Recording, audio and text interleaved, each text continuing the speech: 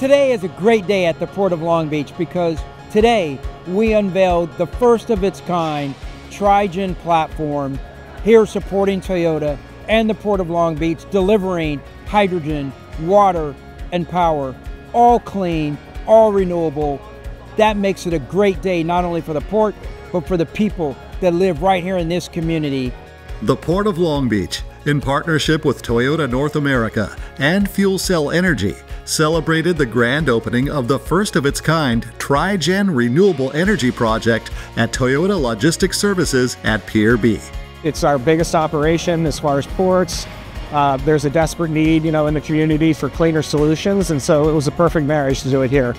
The Tri-gen system is a zero-emission process that uses biogas, diverted from landfills, to produce electricity that is then used to generate up to 1,400 kilograms a day of renewable hydrogen for fuel cell vehicles, such as the Toyota Mirai, which is imported to Toyota Logistics Services, the largest Toyota processing facility in North America, as well as supplying hydrogen fuel for the heavy-duty drayage trucks that operate at the port.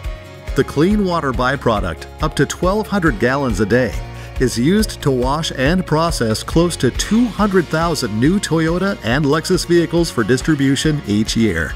It's a long-standing commitment and relationship that Long Beach has had with Toyota. We're actually home to TABC. The only Toyota manufacturing plant on the West Coast is here in Long Beach. And so it's great to see the continued innovation and commitment from Toyota and the partnership here in the city of Long Beach. That innovation is reducing carbon dioxide and nitrogen oxide emissions at the Port of Long Beach and for the surrounding communities, while easing the strain on the electric power grid and California water supplies. I'm proud to say that our partners like Toyota and FuelCell Energy seized that opportunity to be forces for environmental change. They continue to invest in new technologies, adopt sustainable practices, and share our goals as the Green Port. Just today, driving from Southgate to the port, I saw 2 electric trucks carrying cargo, and that tells me that it is happening, and that the port have a big role to play in incentivizing and pushing this transition to zero emission in the yard equipment, in the vessels, and in the trucks that are coming in and out.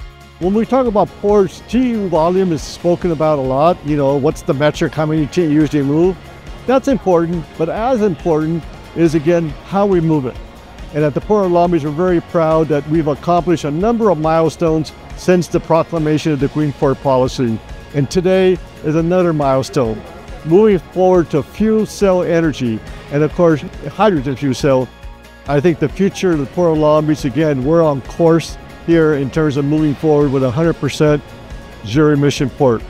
Visit POLB.com/environment to learn how the Port of Long Beach is leading the industry on the goal of zero emission goods movement.